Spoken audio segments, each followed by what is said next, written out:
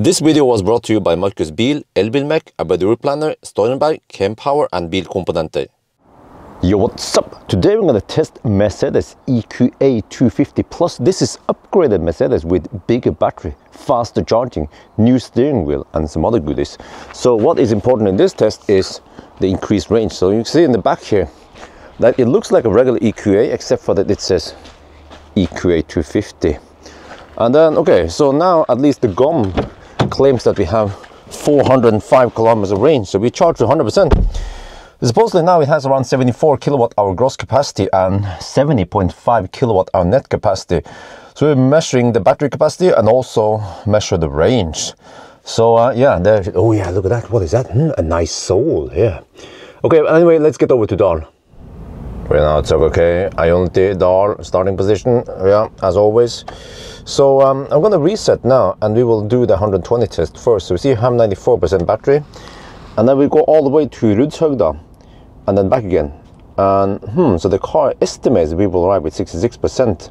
I estimate we'll arrive with 62%. Okay, let's go and see who is right, the man or the machine.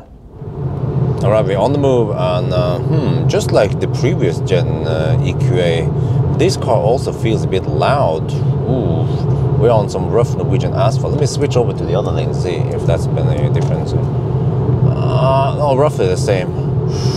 So yeah, this is what you get when you buy the poor man's Benz.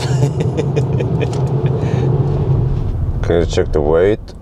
Front axle 1120. All right, but it's front wheel drive. It should be front heavy. And then the whole car. Wow, this is still heavy, man. What the heck? Okay, well, German cars. So today we have mostly dry roads, and over here 9 degrees Celsius. Wow, look at the consumption, 233 watt hour per kilometer for such a boxy car. Yeah, but we have tailwind. So now the navigation recalculated and claims 65%. Initially it was 66, so I think it will keep dropping and dropping until 62% maybe. Well, let's see. Let's see, just like the EQE and the EQB we tried recently, we also have this new charging screen that shows the charging speed potential. So yeah, now it seems like the battery is slightly cold, so that should heat up during the drive. We are now at the Rudshøgda, and the car now predicts 64%, but we actually have 65%. Wow, very impressive. So the car initially estimated we will have it 66 and was almost spot on. I guessed 62%. So the main reason is that I was guessing 250 watt hour per kilometer. You see that we only have 228 watt hour per kilometer. So this EQA is more efficient than I thought. Oh wow! When it comes to distance error, it seems like it is spot on. It's supposed to be 91 kilometers, and it is 91 over here. So now we turn back. All right, result from the 120 test: 234 watt hour per kilometer. Okay, that's pretty good. So now we have 34% left, and the car claims 97 kilowatt, and you see that the cold battery symbol is gone. All right, let's do the 90 test then. Oh, it started raining, so the consumption will be a little bit higher on this run. But yeah, we will just drive a short loop now over to Strandlykke and back again. And then this time we have to cruise 93 on the speedo, so we're down to 33%. Okay, this car also has the Burmester sound system. How good is it compared to the big brothers? Now let's listen. Oh! Nice! Sounds good, has nice deep bass. Sounds clear also. Okay, next. Skip a little bit here.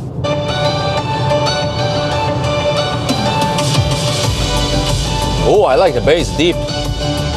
How is the linearity?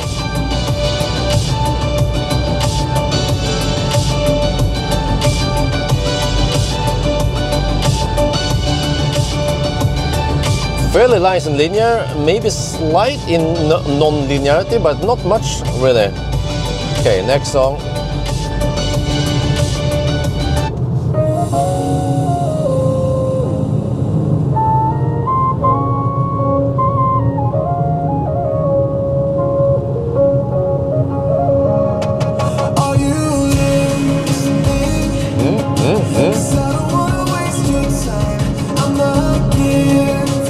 quite pleasant to listen to. Impressive, man, for a poor man's Mercedes. Well, remember that this car cost over 600,000 NOK, around 60,000 euros. Okay, next. Now listen to some rattling in the doors then. Let me skip it. Like is that?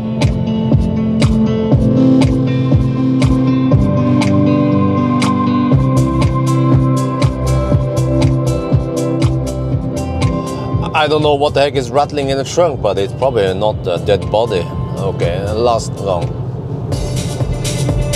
Oh, nice and deep, just the way I like it.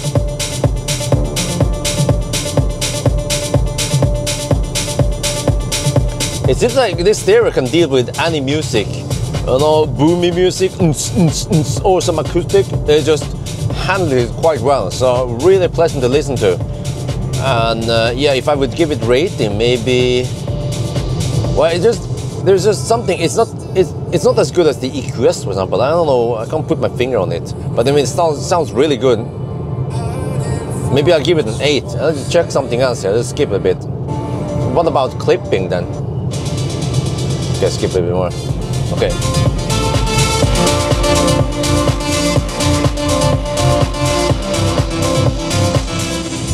It doesn't play super loud, but at least it plays fairly loud, and I couldn't hear much clipping or distortion at all, even at maximum volume. So yeah, 2 thumbs up. Okay, result from the 90 test, 174 watt-hour per kilometer. All right, now we're down to 18%, and we need to go deeper to measure the battery. But let me show you here the EQ screen here. When we were hammering it in 120 test, it went up and up to 100 kilowatt. Now it dropped. Seems like the battery might be cooling down a bit. So, but this car has no preheating for fast charging, unlike some of the other more expensive Mercedes. So, if you go to, you can go to navigate. Wait, 9. Stop. How can I help? No, woman. Okay, let me see. I need to go disable that shit. I don't know why it is enabled by default. Settings, system. Well, no, here voice is there. My bad. Okay, yeah. So all right. But yeah, I can show you. I was going to show you here. If you go to navigation here, and you go here, and you go to the cogwheel, there is no option here for any preheating. See, oh, this is just the route. Yeah, and then also, if you go back in the EQ menu here, also no option for preheating here, and also no manual preheating. So that's just the way it is. Now we're done with the test. We have turtle mode now, but this is just the yellow turtle. Well, no, that's tortoise, not turtle. Okay. And 225 watt-hour per kilometer multiplied by this, and we have 2% lead, so that's 70.3 kilowatt-hour. According to the spec, it's 70.5 kilowatt-hour. So yeah, very good. Now this is also strange. 95 kilowatt. Let's see how many kilowatt we get when you plug in then. What? Okay, are we Colgating? We don't get 120 kilowatt. How am I supposed to get it? Maybe I need to hammer harder. Okay, well, this is the way it is. Even when it's only 6 degrees Celsius outside, you cannot get maximum speed. Oh, it turns out I was wrong. I was trusting EV Database, which claims 120 kilowatt, but then according to Battle of Stein, which is the importer of Mercedes in Norway, it's 100 kilowatt, and we see today that it was 100 kilowatt. So EV Database is correct roughly 95% of the time at least. But yeah, so based on the test today, you see that we get roughly the same consumption as the EQA 250. But then the 250 Plus here has a bigger battery, so that's why we get more range. And then, okay, the previous test was slightly warmer, but it doesn't seem like we have better efficiency now versus before, at least. But also 404 kilometers of winter range does not qualify for going to Hemsedal and back again. Then we need roughly 450 kilometers on this test. So I'm not even going to attempt to go there. Maybe I will go there with Teslabjorn with a 77 kilowatt hour battery then. Yeah, so so at least now you know the EQA 250 Plus. I heard some people are interested in this, so yeah, I mean it has better range, but it doesn't have much other improvement except for that, okay, you get the new steering wheel and some new features around the car, but at least the efficiency doesn't have to be, it does not seem to be the same. But also when it comes to charging speed, this is also interesting. The old EQA peaked at 112 kilowatt. Here we have 102 maybe. And then the charging curve seems to be roughly the same, maybe even worse with the new batteries. So even though we have 4 kilowatt hour more than before, will this be faster or slower in the 1,000 kilometer challenge? We're gonna find out in a couple of days. I will do it and then we'll see. Does it pay off to get the new battery, or could you try to get the old one? It's kind of funny, right? This it's like history, it repeats itself. Just like classic Ioniq. The smaller battery charges faster than the new one, and what else? Yeah, I think roughly there. So anyway, I think that's going to be it for now. I hope you guys enjoyed this video. As always, thank you for watching, and talk to you later.